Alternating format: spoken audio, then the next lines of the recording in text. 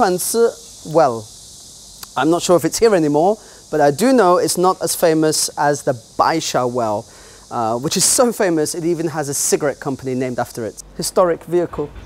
We have the old photos of the schooling system. The historical trail goes through the streets like this, and my bar is just here.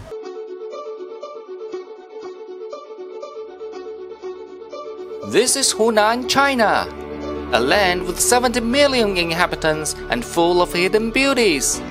In this series, we will walk into the lives of those who travel, study, work and live in Hunan to give you a picture of what makes Hunan so attractive. Here we are in what I think is my favorite part of Changsha. I like to call this the Changsha hutong, like the Beijing hutong. You can see the architecture and the small narrow streets where everybody lives. You know, Changsha used to be called Xincheng and is about 2,400 years old. So that's remarkable. As we can see, the local government is trying to preserve this area and redevelop this place. So hopefully it will last for another 2,400 years. One of the things I'm most interested in is a historical route that people can walk down and go through the most beautiful parts of Changsha. So obviously we are here right now with the big red circle. For those who can't read it, this says Reminglu, big major avenue. The river flows this way, and we can basically walk the route through downtown Changsha and along the old neighborhoods near the riverside. We can see an old city map over here, and you can see how fantastic the old city would have looked, and you can imagine the town that built around this. So all this is in this part of town, and obviously Changsha, being Changsha, at night time becomes a xiaokao place for late night street food and barbecue and lots of beer. Here are one of the many arches that you can experience. And I think one of the most interesting things about Changsha is how it has these beautiful old preserved neighborhoods mixed in with more modern buildings. Like, for example, right behind you, you can see the Grand Hyatt Hotel, one of many 21st century skyscrapers that give Changsha that beautiful mixture of old and new.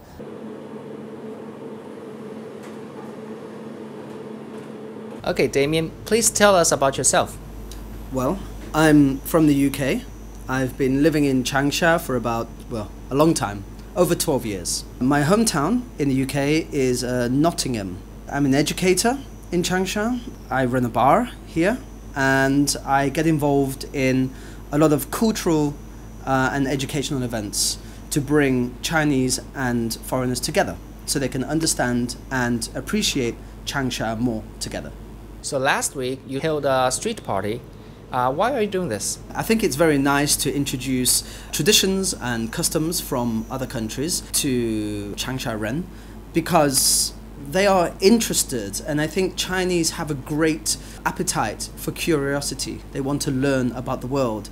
So we had this special fun Maypole Morris dancing event, but also I have events where I want to introduce traditional Chinese culture to foreigners too. So it works both ways. What's it like to be, as they say, the representative of foreigners of Changsha? I do enjoy helping people, both Chinese and foreign. I have a lot of questions every day that people ask me. So I think having positive, structured, informative, cultural and social events where people can meet each other is important. I feel very honored to be able to do that, and I can only do that if I have the support and the friendship of all my Chinese friends and of course foreigners too. So it feels humbling, to be honest, yeah. So how do you compare your life in Changsha and your previous life in Britain? Oh, it's quite different. My hometown, as I mentioned before, is Nottingham. Compared to Changsha, it's a very calm, peaceful, leafy city. Changsha is dynamic, it's vibrant, it's exciting. Obviously, it's a lot busier.